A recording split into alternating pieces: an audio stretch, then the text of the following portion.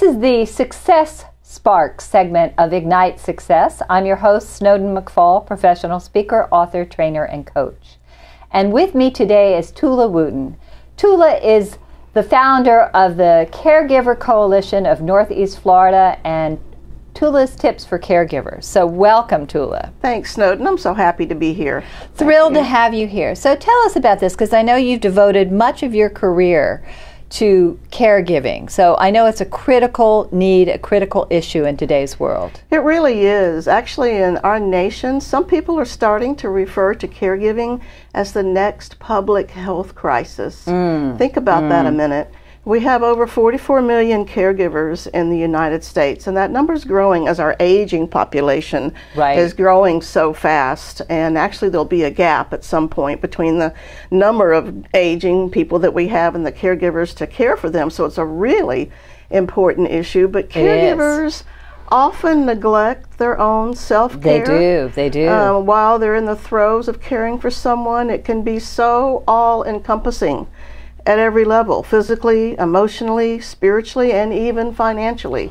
Caregivers just many times get really ill and sadly sometimes die before the person they're taking care of. I saw that, when I've been researching my book on women and overwhelm, I saw that many caregivers, and they're largely women, many caregivers end up having major changes in their careers. They lose out on opportunities. They end up having to cut back their hours. They can't get promotions. They lose a lot of their lifetime income because of the caregiving.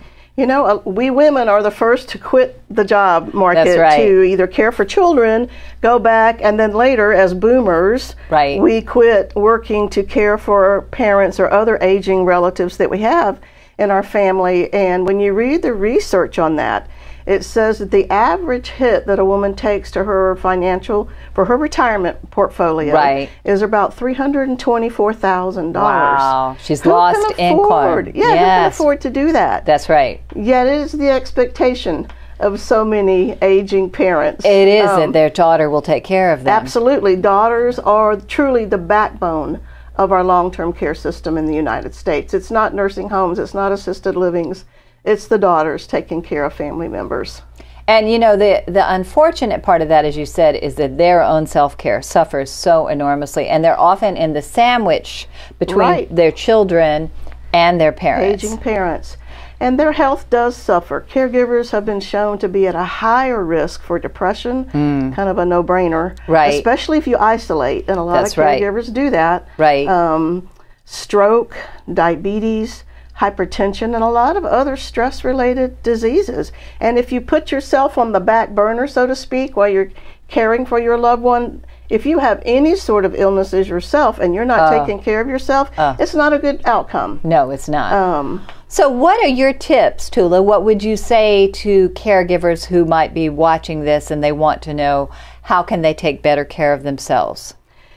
I always say, and I know how hard it is because I've been there and struggled with it myself, but you have to make time for yourself. You have to put yourself first.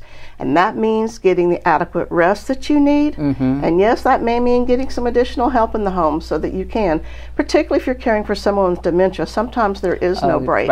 You've got to get extra people in the home to help you. So rest, nutrition's really important, your sleep, your food, and then your social life. Many people give up seeing their friends, going to lunch with their friends or bowling with the guys. That is the worst thing you can do, because to give that up, because then you are isolating, and then the goal here is for your aging relative to die before you, not the other way around.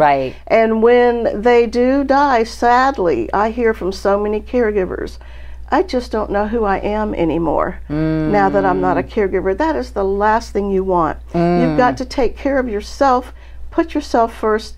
Don't lose contacts with your friends and other family members, so that when that does happen, you can go on with your life with no regrets, because you did everything you could for your loved one, but you also took care of yourself. It's important.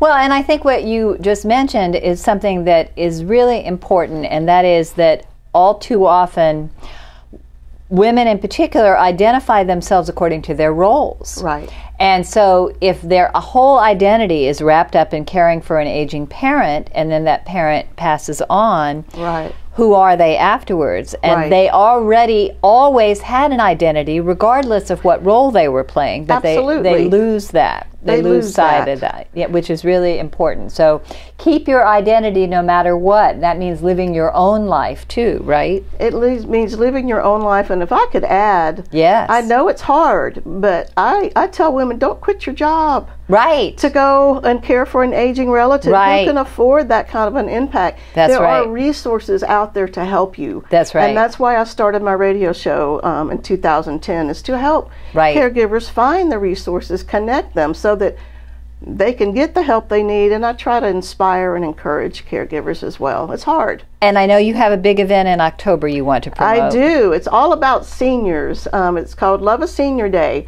It's October 26th at the Jacksonville Fairgrounds. Wonderful. From 10 to 3. And it's for seniors to forget about their age and just come and have a fun day at the fair. It'll be decorated like a fair. We'll have fair games, fair food. And we have an amazing keynote speaker, Dr. Bill Thomas. If you don't know him, audience, please Google him. He's the international authority on aging. His theme is, I'm going to disrupt the way we view aging. He doesn't want it to be seen as just a period of decline. He sees it as a period of growth. Okay. That's why he came up with the greenhouse concept. And Brooks Rehab, by the way, is the only facility in Jacksonville that has a greenhouse assisted living facility, and they're one of our major sponsors because of their affiliation. So it's going to be a day at the fair, games, fun, food. It's free. Come and have a great time.